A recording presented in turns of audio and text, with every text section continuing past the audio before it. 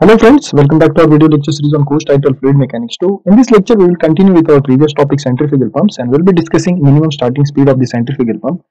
As we have discussed in the last few lectures that working of the centrifugal pump, how it works, different types of the centrifugal pump, its different component and also different rates against which my pump is working.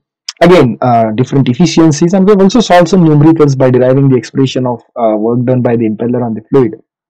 And now, whatever we have discussed previously, that mechanical energy will be supplied to the impeller through the shaft, and due to that, it will start to rotate, and whatever liquid is in contact with that impeller will also start to rotate, and due to that rotation, there will be a development of centrifugal head. Due to that, water or whatever fluid will be pushed away from the central axis of the rotation, and this is what the principle of forced vortex flow.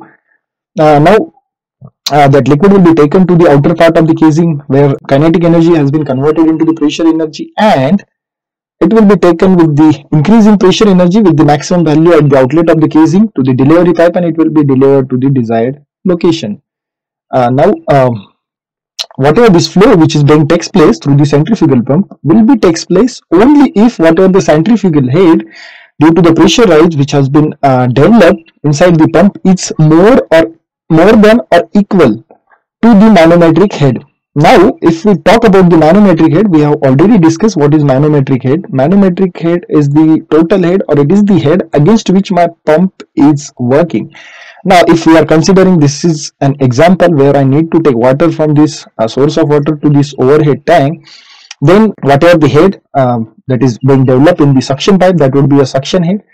Whatever the head which is being developed in the delivery pipe, that is the delivery head, and this is the total head against which my pump has to work, that is a delivery head plus suction head. This is the head difference or elevational difference which my pump has to develop to deliver water from this location to this location. And of course, when my liquid is being taken from this water source to this overhead tank, of course there are some losses which are going to take place through those suction pipes and the delivery pipe. So if I add those losses together to the suction head and delivery head, then whatever the head we are getting, that would be our manometric head. So it is the head against which my pump is working. So in the simplest form, it can be given by the expression, that is the suction head plus delivery head plus frictional losses in the suction head plus frictional losses in the delivery head plus excess head or velocity head available at the outlet or in the delivery pipe. So this would be our velocity head available in the delivery pipe, and if I add all those heads together, whatever head we are getting, that is called as manometric head. Now in case of centrifugal pump, my flow will only commence if my pressure rise in the impeller or whatever the centrifugal head which is being developed in the impeller, that is more than or equal to the manometric head.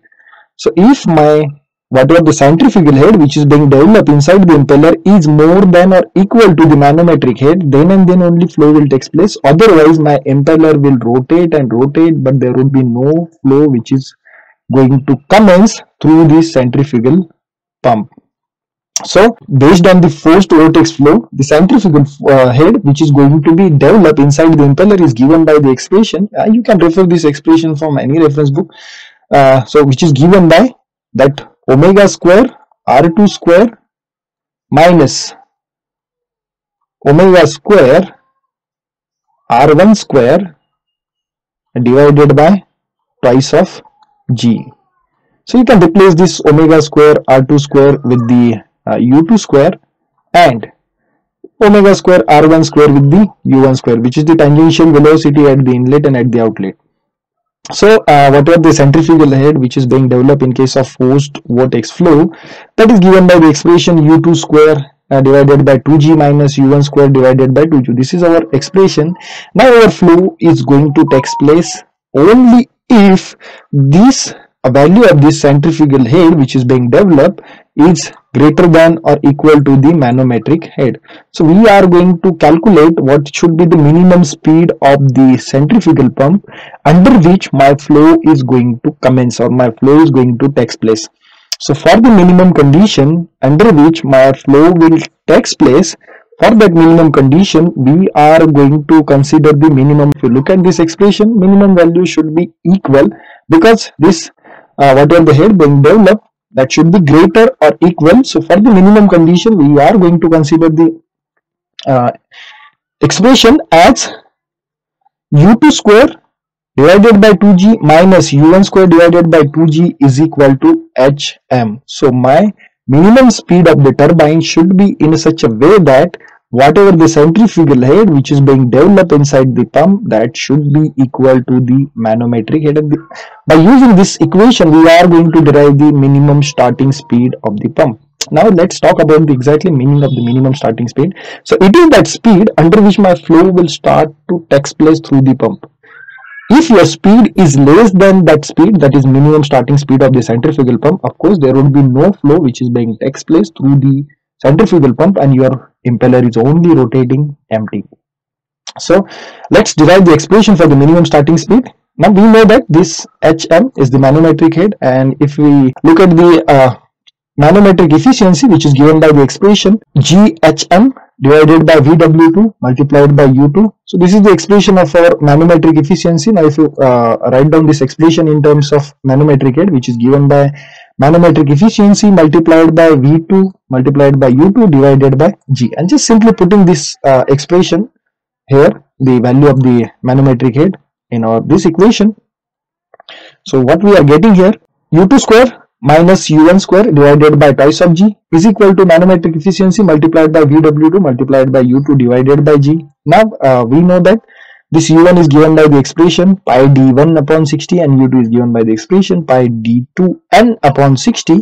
So after putting the values of u1 and u2 in the above expression, places wherever u1 and u2 is there, after putting those values, what we are getting here, pi d2n divided by 60 whole square divided by twice of g minus pi d1n divided by 60 whole square divided by twice of g is equal to manometric efficiency multiplied by Vw2 multiplied by pi d2n divided by 60 whole divided by g. Now if you see here, we can take here pi square n square and 60 square as a common. So if we take this pi square n square divided by 60 square as a common, so you can cancel this 1 pi and n from those expressions and the 60 as well. So what we are left on the left hand side, that is pi n divided by 60 whole multiplied by d2 square minus d1 square whole divided by twice of g. Again this gg would also get cancelled, so this 2 would be get multiplied with this 60. So what we are getting on the LHS, pi n divided by 120 multiplied by d2 square minus d1 square is equal to manometric efficiency multiplied by Vw2 multiplied by d2.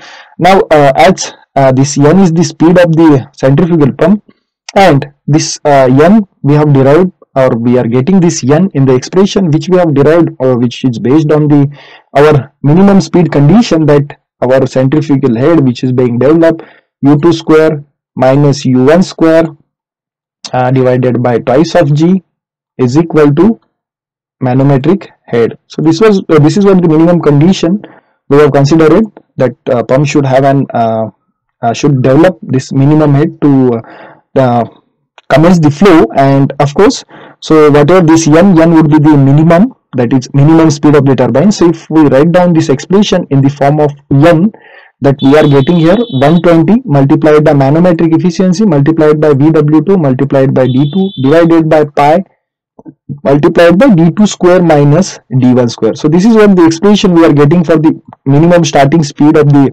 centrifugal pump.